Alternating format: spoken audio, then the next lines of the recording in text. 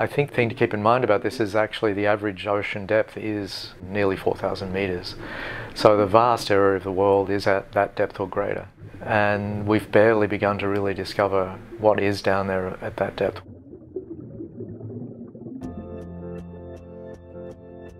Welcome to the deep sea. I think for myself, the highlights are literally ever-changing. So the most recent thing we've looked at and found, I'm so thrilled about, I can hardly believe. Then 5 minutes later, the next thing we find, I'm so thrilled about, I can hardly believe we have it. Visually, we found this incredible solitary hydroid, a relative of corals and sea anemones that stood well over a metre tall. The imagery of that, I think, will become the iconic picture for the cruise. I think that's likely to be a new species. So we found some really spectacular worms that are pelagic, that are swimming worms. I'll be sequencing the DNA of them pretty quickly and establishing if they're new records for Western Australia or if they're new species, in which case we'll name them.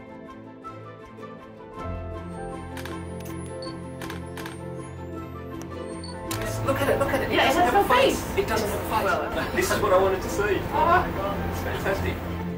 So high excitement already, even before we can properly sit down. This is a faceless cusk eel. Please enjoy the footage of this amazing creature. New record for Western Australia. As far as I know, it's the deepest specimen of fish that's ever been taken from Western Australia, and certainly I've never seen any footage of this thing underwater from Australia. So to put all of those things together for this just one thing, let alone all of the other species that we're doing the same thing for, it's just fabulous. You could imagine maybe 100 years ago you collected something.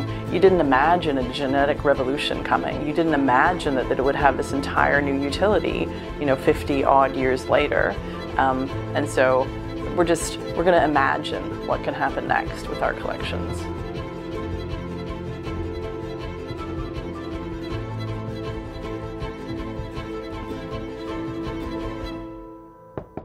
Hello? Hello. Sorry to interrupt, there's a flashing giant squid on the... Seriously. It's super exciting, and I actually need to go now. That's cool. Every moment is kind of new for me, and I live for those. And so it's an incredibly exciting trip because those moments just keep rolling out. They don't stop. Being able to share those unique moments with all the people that are watching is actually really exciting for us as well. So I hope you're as excited as I am. It could be a long day of looking at rocks, or it could be an incredibly exciting day. Either way, you'll have to stay tuned to find out what happens. In Russia's Glenmore, our curator of fishes to announce that there's a large squid. For me, it captures this cruise perfectly, which is you go out and you're expecting certain things, and all of a sudden you're just taken sideways and you're now in the moment of discovery and doing something you never expected and seeing something you've never seen. So it's just magic. I've never done anything like that. Our goals for this expedition was to understand the biodiversity of Western Australia in a much deeper way. And this is because we haven't actually explored the deep ocean around that coastline very much at all. Simply by carrying out these surveys, we've already increased our knowledge hugely.